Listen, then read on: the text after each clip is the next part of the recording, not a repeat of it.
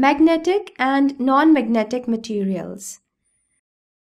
Let's try walking in Magnie's shoes and try out this little experiment.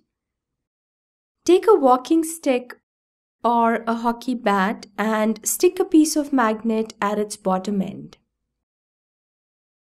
Now walk through your playground or garden and see what the stick attracts.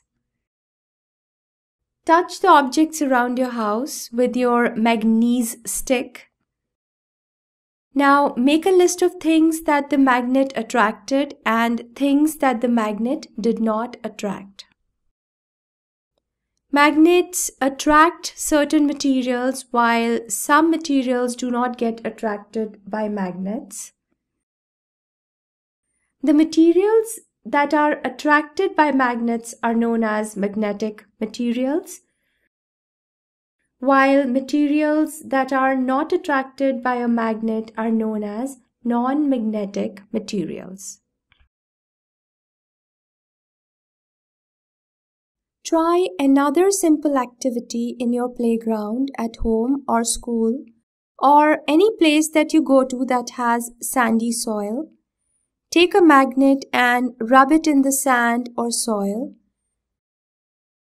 Now pull out the magnet and check if there are particles of sand or soil sticking to the magnet.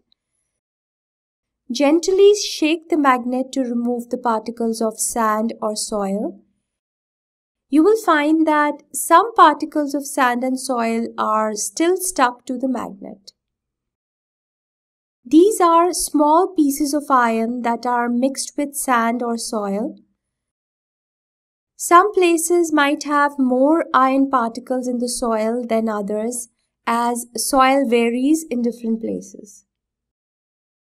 If you take a magnet bar and throw it in a plate of iron fillings, you will find that most of the iron fillings are attracted towards the two ends of the bar magnet.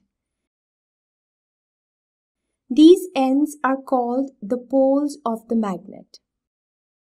All the different shaped magnets have a north pole and a south pole.